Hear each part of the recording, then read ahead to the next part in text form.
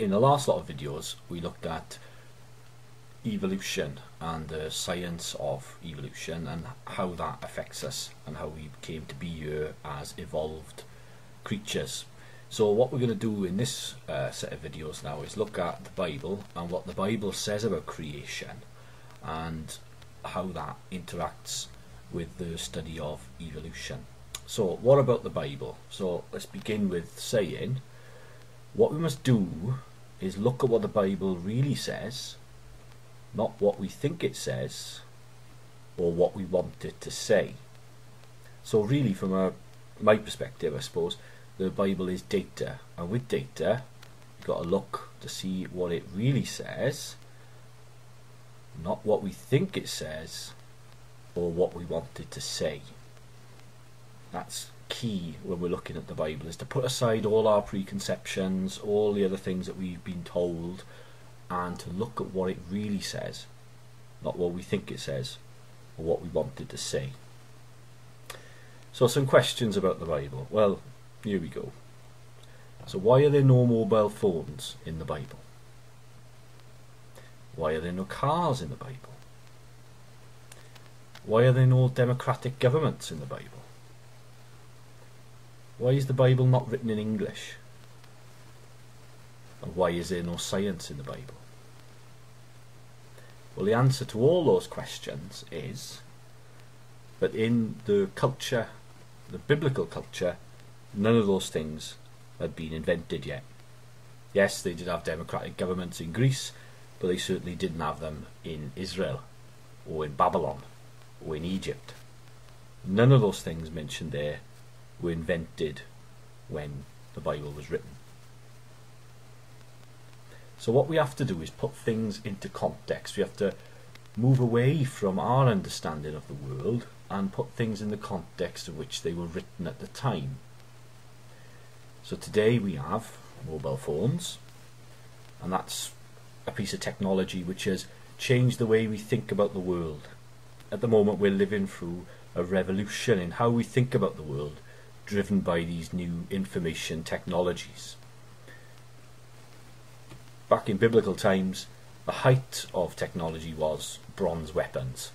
So technology influences not just how we live, but how we think about the world. And we're thinking about a time where the height of technology was a bronze axe, really. We live in a literal world where things are understood literally. This comes from the Enlightenment and our understanding of science and various other things, and it's made us look at the world in a very literal sense. But in biblical times they lived in a much more symbolic world. This is a Canaanite god Baal. People who worship Baal didn't really worship the brick which had a picture of Baal on it. They were worshipping the symbol behind that. That's the thing. It's a much more symbolic universe than what we live in at the moment. So different cultures understand ideas differently, and what we have to do if we're trying to understand the Bible properly, we have to put ourselves in the shoes of the people who first wrote it as best we can. That's a very difficult thing to do, but we have to try and get into their culture. So here we go, Twelfth Night. Now we did this a bit when we studied Shakespeare in school, didn't we? We all sat down, we had to listen to Shakespeare plays and what have you and all that sort of thing. And if you study Twelfth Night, there's a lovely line in that where one of the characters says, "Whisper into my pregnant ear." And that caused great hilarity in my class because we all thought it was stupid.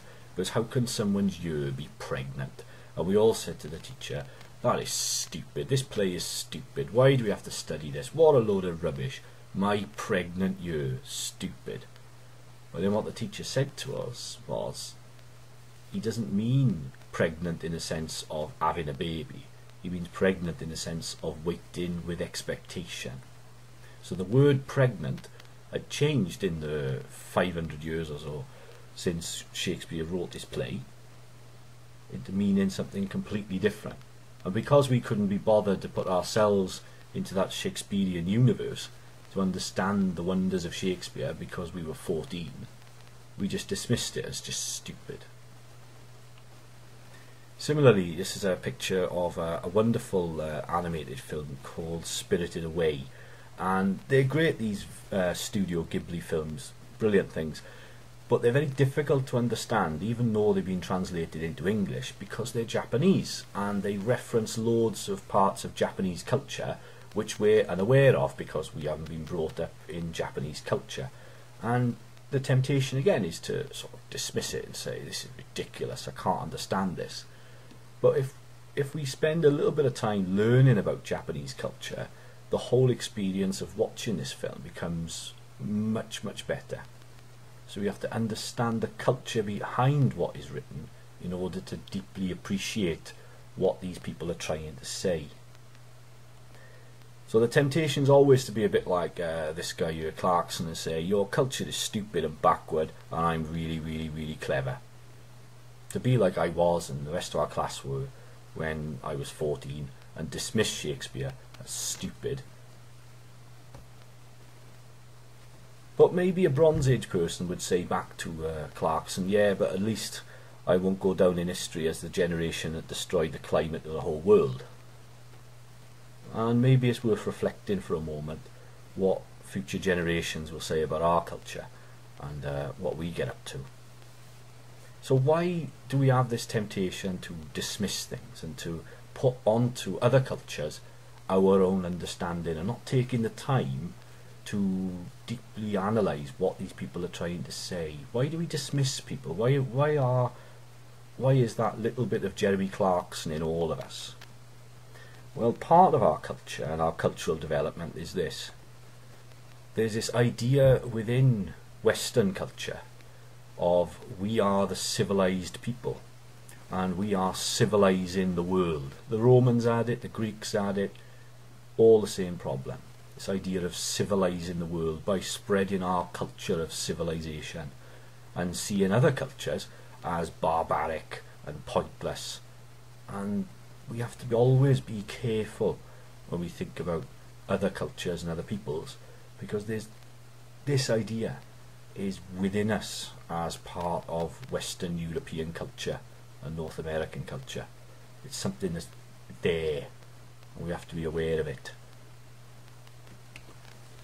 So all we have to do really is imagine for a moment that we found this text I'm going to show you in a minute in 3,000 years time, and how would we know what type of literature it was? So here we go. So if I read of this now, it says, do you ever feel like a plastic bag drifting through the wind, wanting to start again? Do you ever feel so paper thin, like a house of cards, one blow in from caving in? And it goes on to say at the end, because baby you're a firework, come on, let him show what you're worth, make him go oh oh oh, and shoot across the sky aye aye. Now if we understood that literally, we think that's ridiculous, people can't be fireworks. That's absurd. Why would anybody want to be a firework? People would blow up. That's ridiculous. So imagine you found that in 3,000 years time, without looking into the culture of when this was made, who wrote it, why it was written, and what other types of literature were written in the same way, looking at how the literature is written and the style of the literature. And anyone who knows much about pop music will know it's Katy Perry's Fireworks song. So we know today that Katy Perry released this record because it's on the radio all the time and all the rest of it. So we know that now, but in 3,000 years they won't know that maybe. So what you have to do then, if you found this piece of literature, is compare it to all sorts of other types of literature made at the same time to find out what it was. Because if you didn't do that, you just took it literally, you'd think that 3,000 years ago people wanted to be fireworks and blow themselves up. So we do the same with the Bible. We look at what other types of literature were written in the Bible, or in other things around that time, and we compare them stylistically, in other words the style of the writing, in order to find out what type of literature it is. So here we go. This is the beginning of 1 Genesis. In the beginning God created the heavens and earth. and the earth is a formless void, etc., etc. And there's the second verse. So here we go, and we can compare that to another type of literature which is similar. Now then, if we think back to Katy Perry's Fireworks song, we know it's a song because it's got a certain structure. It goes verse, chorus, verse, chorus, and it rhymes as well, because all songs in our culture rhyme. So you'd be able to say this is a song because it's got a verse and it's got a chorus, it's got a verse and it's got a chorus, and all of it rhymes. Therefore it is a song. Now then, we do the same with the Bible. Now they don't use rhyming in the Bible, they use something called parallelism, where we have the same chorus that it comes back to again and again and again and again. And you see this in the structure of the Psalms. So if we look to the right of the screen, you'll see Psalm 120, and you can see coloured in there red, it says, "And they cried to the Lord in their trouble, and he saved them from their distress," and so on. Later on in the psalm, it does the same thing. It says, "They cried to the Lord in their trouble, and he brought them out of their distress." So it's the same refrain, but it's changed very, very slightly. That's what it is, this parallelism. Continually coming back to the same refrain, but changing it very slightly. In the Bible, there's loads and loads and loads of songs. It's full of songs. And if you say the daily office, you'll sing them or say them every day. That's what monks have been doing and priests have been doing for thousands of years. Saying the Psalms and saying the other songs from the Bible in the same way. Now then, we know that 1 Genesis is a song because it's got a chorus.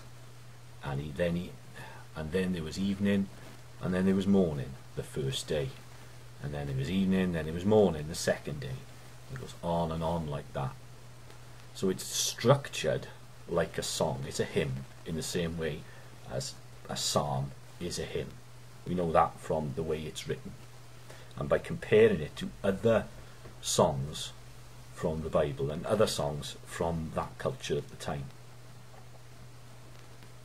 So why was Genesis 1 written? Well, it's written not for scientific reasons, because science wasn't invented. It's written for theological reasons. It's written for people at the time to show how different Hebrew ideas of God are from the ones around them. Now, the picture you're looking at there is a Babylonian god. And the Babylonians, who had a great influence on the Hebrews, because, if you remember from the Bible, the Hebrews spent a very long time, or quite a while, in exile in Babylon. So the Bible's greatly influenced by Babylonian culture and Egyptian culture as well. And basically, Babylonians said, along with many, many other cultures around that time, that the world was created, or the universe was created, through a battle of the gods. Greek culture has a similar idea as well, where there's a massive battle of the gods, and out of that battle comes creation. That's what their understanding is the world is created by a battle of the gods. Order, because the good gods win, the good gods of order win the battle of the gods because they destroy the gods of chaos. That's a paraphrase of Babylonian myths and as well Greek myths of the creation of the universe.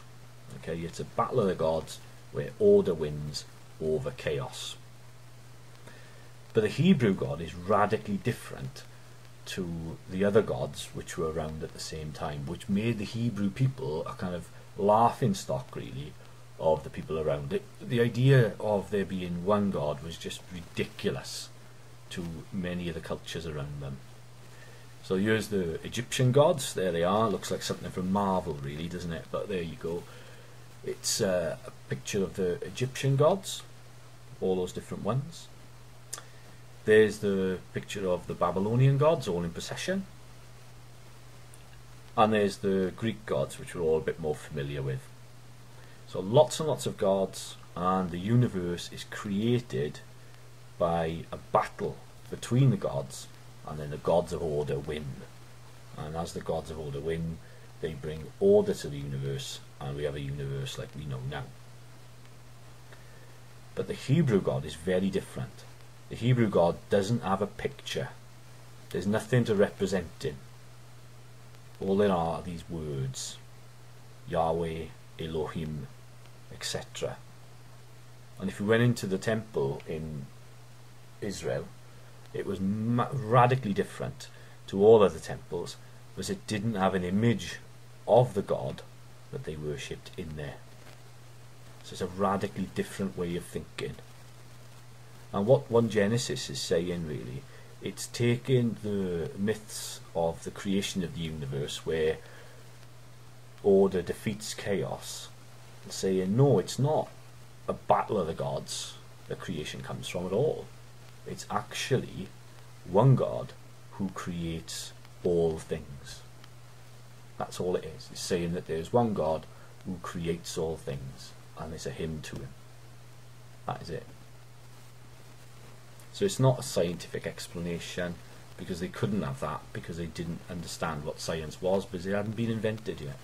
It's a theological understanding of how the universe is created, and saying that the creation of the universe for the Hebrew God is different to all the other gods around them.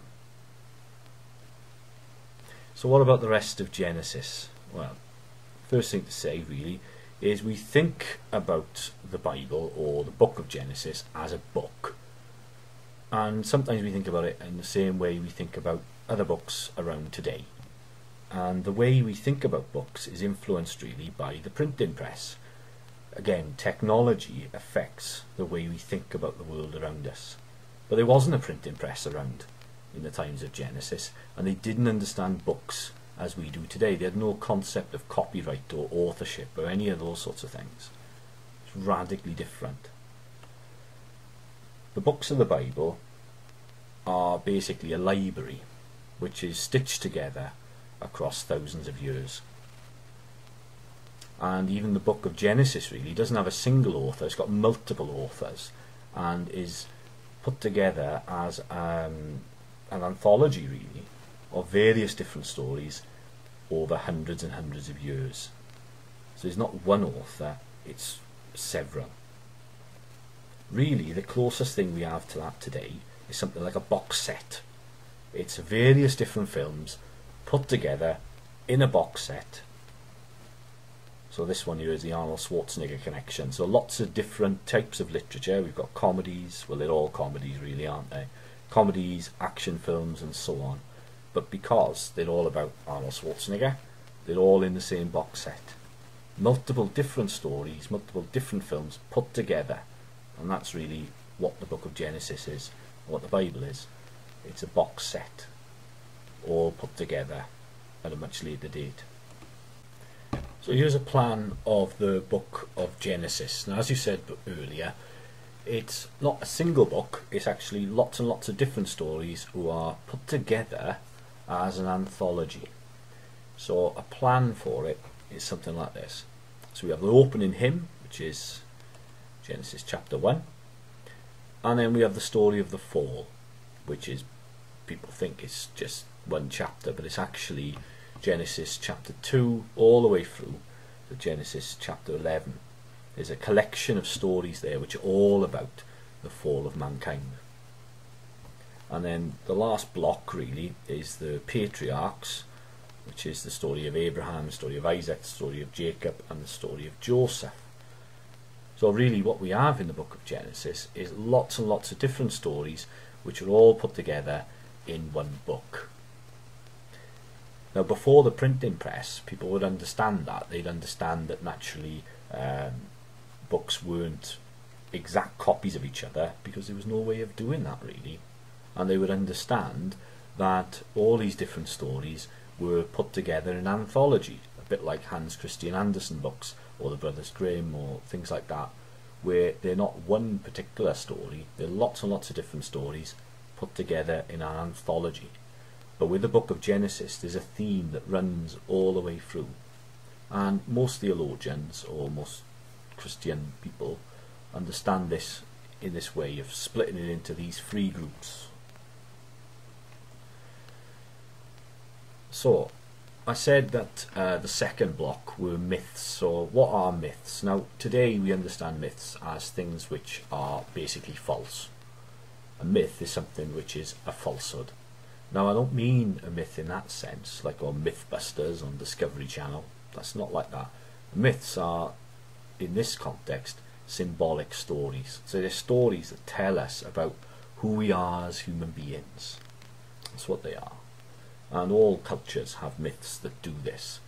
So here's Pandora. Pandora opens up her box in the story of Pandora's box. So the story is the world is entirely good and all the evil of the world is put into a box, and a person says to Pandora, don't open the box, don't open the box, whatever you do, because all the evil is going to come out. But then Pandora gets all a bit curious and she opens it up and all the evil comes out of the box, and then at the end hope comes out as well. So that's a story, a myth, which tells us about what it is to be a human being. Another example of this is the example of Atlantis. Now, Plato in ancient Greece wrote a book all about Atlantis, and he talked about Atlantis as the perfect society, a perfect society where everything was wonderful. But then Atlantis was destroyed. So it's a myth, it's a symbolic story that tells us about who we are as human beings. And finally, there's the story of Adam and Eve. And all of these stories are about the same thing, really. It's this idea of, why is the world the way it is? What has gone wrong in our world? In a way, they're about looking back to a golden age where everything was wonderful and great. You know, like listening to older people, or people who look back with rose-tinted glasses about how great it was in the 1950s, that sort of thing. Is this idea that in the past the world was wonderful, but somehow things have gone wrong. And what it's really about, really, is about coming of age. It's about understanding that the world is not perfect. Because when we're little kids, we think the world is okay, we think it's perfect, because we don't understand the difference between right and wrong. But as we grow older, we understand two things. We understand that there's evil in the world, and we understand that we're going to die. And we lose our innocence. And that's what Adam and Eve's all about. It's the idea of the loss of innocence and growing up. It's about the story of every human being. Because Adam means man and Eve means woman. And notice at the beginning it says they were naked but they felt no shame. Now anyone who's got little kids, babies, toddlers, that sort of thing, will know that they have no concept of shame. They don't understand it. They don't understand why they have to wear clothes. We have to teach them that it's not good to run around with no clothes on. That's part of being kids. But as they grow older, they become more aware of themselves and aware of all these different things. And that's what the story of Adam and Eve is all about. It's becoming aware of evil in the world and the loss of innocence. And all the other stories afterwards, Cain and Abel, Noah's Ark, all those, the Tower of Babel, it's all this story about sin, about the idea where evil has entered the world and the consequences of evil, our loss of innocence as human beings, and our breakdown of our relationship with God. That's what they are. They're myths not about a particular person, but about all human beings. And again, that would have been understood by people for thousands of years, but because we live in a different culture, that can be quite difficult to understand. And that's why nobody looked for Atlantis until the Victorian times, because everybody understood it was a myth.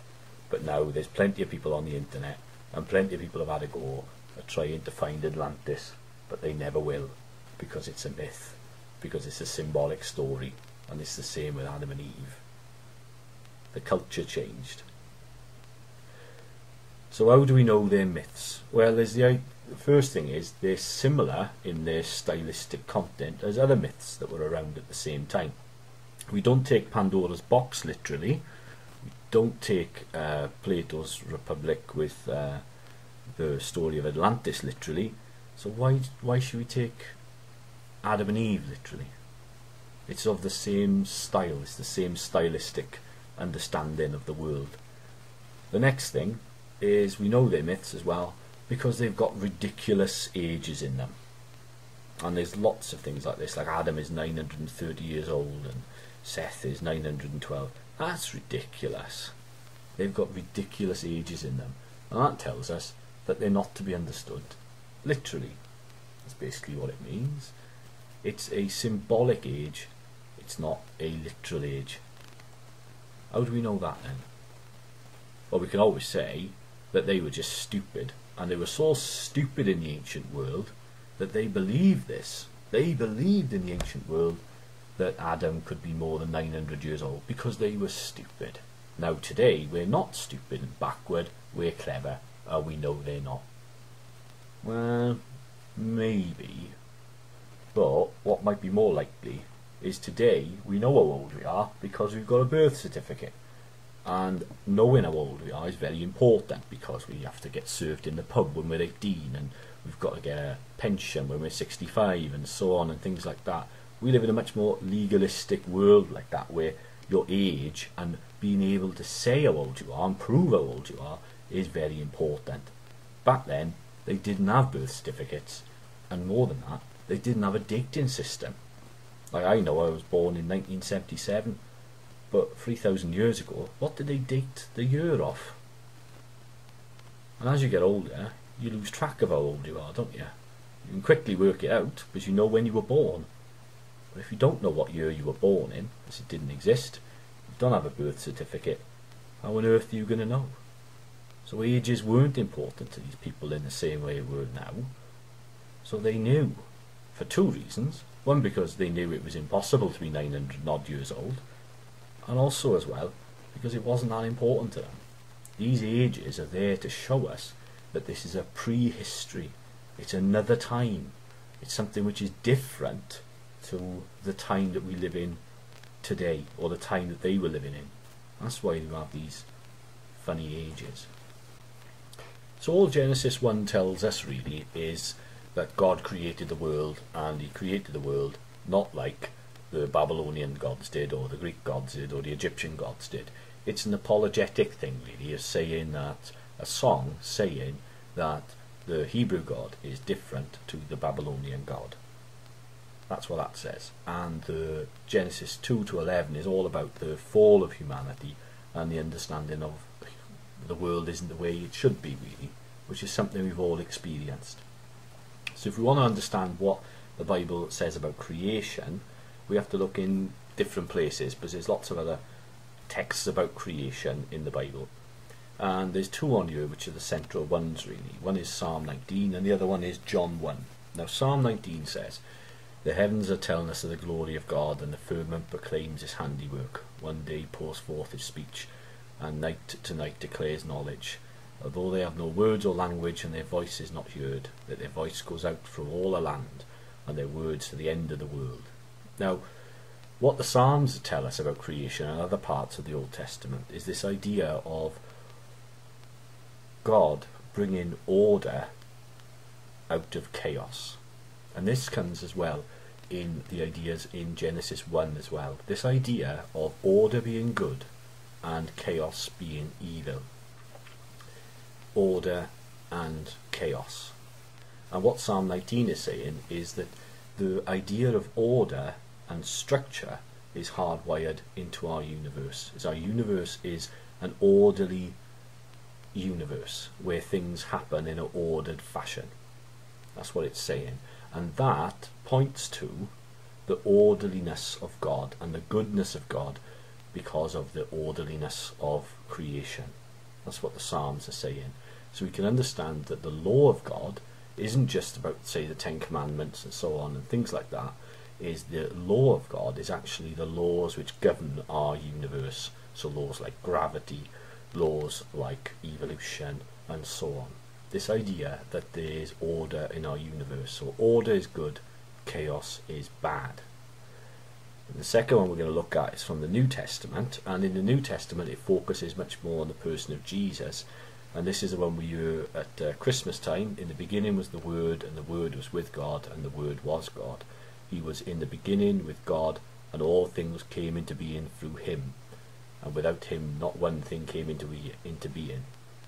And in John 1, what he's saying is that the Word, who is Jesus, the Word of God is Jesus Christ. So creation must tell us something about the person of Jesus Christ. So the ideas of the story of Christ is hardwired into creation itself. That's what John 1 is actually saying. So, what does create mean in the Bible? This, I understand, is English word create. What does it mean in a Hebraic context in the Bible? So God says, I created the universe. The Hebrew word create means to separate and bring order out of chaos. The word create in Genesis 1 means this. It means to separate order from chaos. And if we read the hymn Genesis 1, that's what it's all about. It's about bringing order into a chaotic universe, separating different species into their different kinds, separating heaven from earth, bringing order to the chaotic, formless void of the universe. And that word, which is translated as create, means that. It means to separate things and to bring order to things. It doesn't mean to make. There's a different word for make, and that's translated as form, like a potter forming a pot out of clay. So the word used for create is different to the word for make. It's a totally different understanding of that word. So that's why I was saying earlier that we have to look at what the Bible really says, not what we think it says. So we think of creation as making things. That's not what Genesis 1 is talking about. That's not what the Psalms are talking about. It's all about this idea of separating order from chaos, bringing order into a chaotic world. So biblical creation. Order equals goodness, the order of the universe. Evil equals chaos. Now in the Psalms there's a Leviathan and there's monsters and things like that, and these monsters symbolize chaos. And in the New Testament there's a dragon thing, the dragon, which represents chaos. So the idea of creation is about order, goodness, destroying chaos, evil. So God brings order to the universe by destroying the chaos of evil, and God alone, not the battle of the gods. So creation is not an event that took place in the past, it's actually a process. And we understand this because we've all seen babies. So babies are created, they're not created in the past. Creation is an ongoing process that goes on and on and on through time. And creation only ends at the end of time, where God says, behold, I make all things new. So creation is an ongoing process where chaos is continually being defeated by order, and that will only reach its full extent at the end of time, because we still live in a chaotic and evil universe. So order from chaos. So remember this slide from before? Order from chaos. So there we have our tree, our river, our leaf, order. All these things look so different. They seem totally chaotic, but they're not. They're ordered. These things only come into being because of the laws which underlie them. That law of positive feedback, that self-similarity law, the mathematics that underpin all of life. Order from chaos.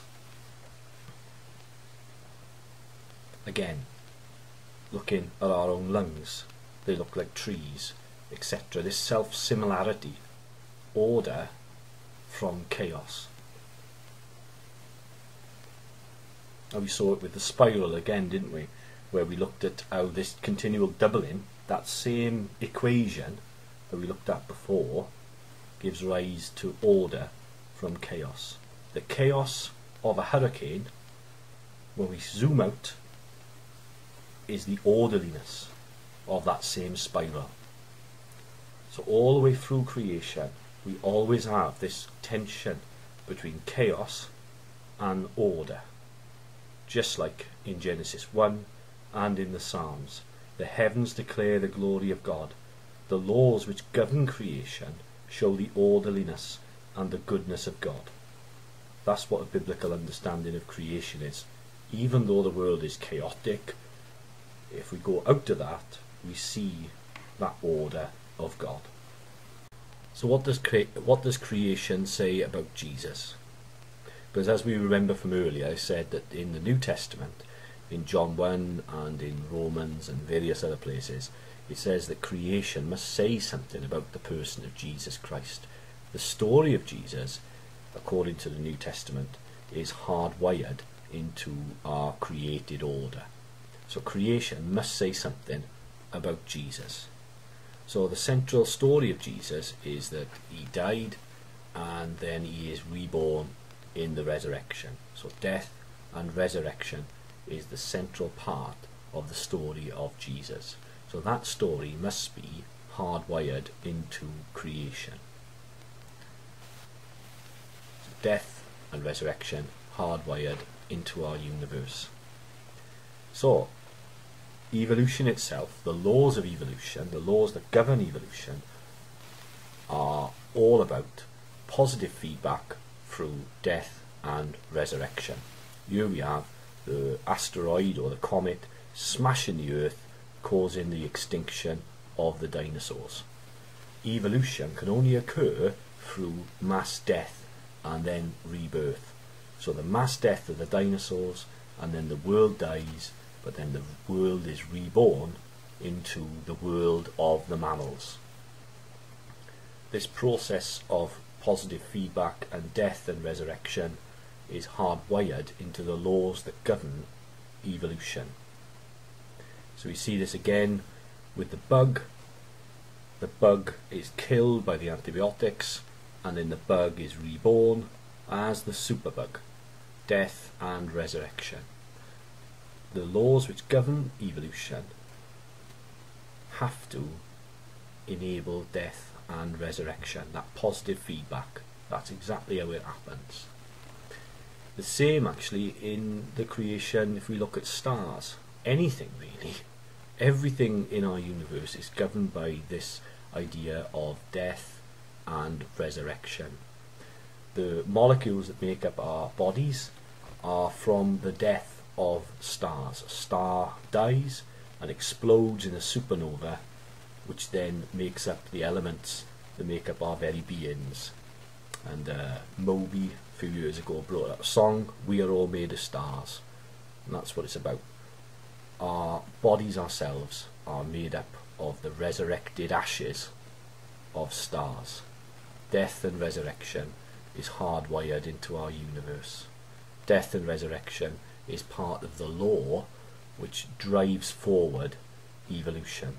Those laws we talked about of positive feedback are dependent on death and resurrection. So why is there a conflict?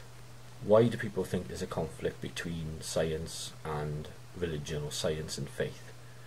Well, in the past we have your John Calvin, theologian from the Reformation, and St. Augustine from the beginnings of Christianity, and they talked a little bit about this, and they said there is no conflict. But something went wrong in the 17th century, and there we have Mr. Ussher, Mr. William Paley, and the most annoying person in all of Christianity, who wrote All Things Bright and Beautiful, which I hate. Not just because it's got naff theology, but because everybody has it all the time at their funerals, and it's all their fault. And in the next video we'll talk about where this perception of a conflict comes from, talk about the ideas of evidence and scientific evidence, and talk a little bit more about these laws which govern evolution and govern our universe. So I hope you've enjoyed this, and we'll tune in a few weeks' time when I get round to doing my next video all about why there is this perception of a conflict between science and religion.